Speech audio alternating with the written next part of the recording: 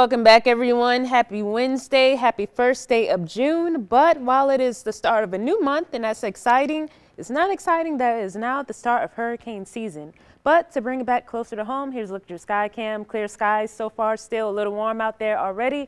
But again, just going to be pretty nice weather for today. Now let's go ahead and get to the headlines. Now a little more cloud cover will be moving in. We do have a chance for showers and thunderstorms for today, although rain chances are minimal and we'll have a light breeze. But before I get into those details, here's a quick look at a viewer photo. This was sent in yesterday afternoon by Millie White Coleman. So thank you, Millie, for this great photo and all the other great photos that you send to me. This was taken in Ruleville. So now let's go ahead and get to the forecast. Around the country is 50 in Salt Lake City, 60 in Portland, Oregon, 69 in St. Louis, 71 in Columbus, Georgia, and 72 in Cincinnati. Around the Delta is 75 in Greenville and Greenwood, 77 in Clarksdale, 73 in Batesville, and 74 in Pine Bluff.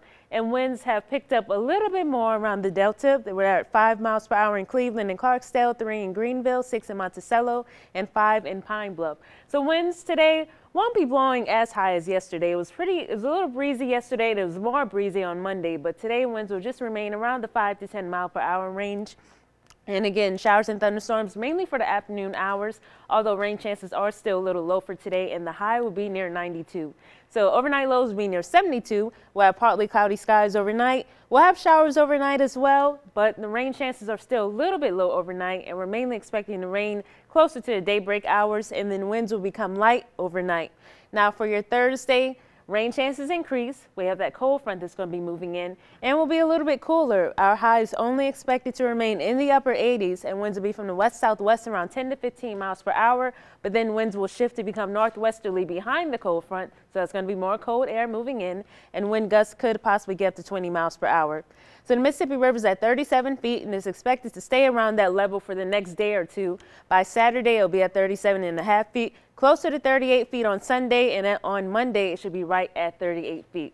So far the story is still the same. We still have that marginal risk for severe weather covering the Delta for Thursday and Thursday night. Really, most of Mississippi is under that marginal risk for severe weather.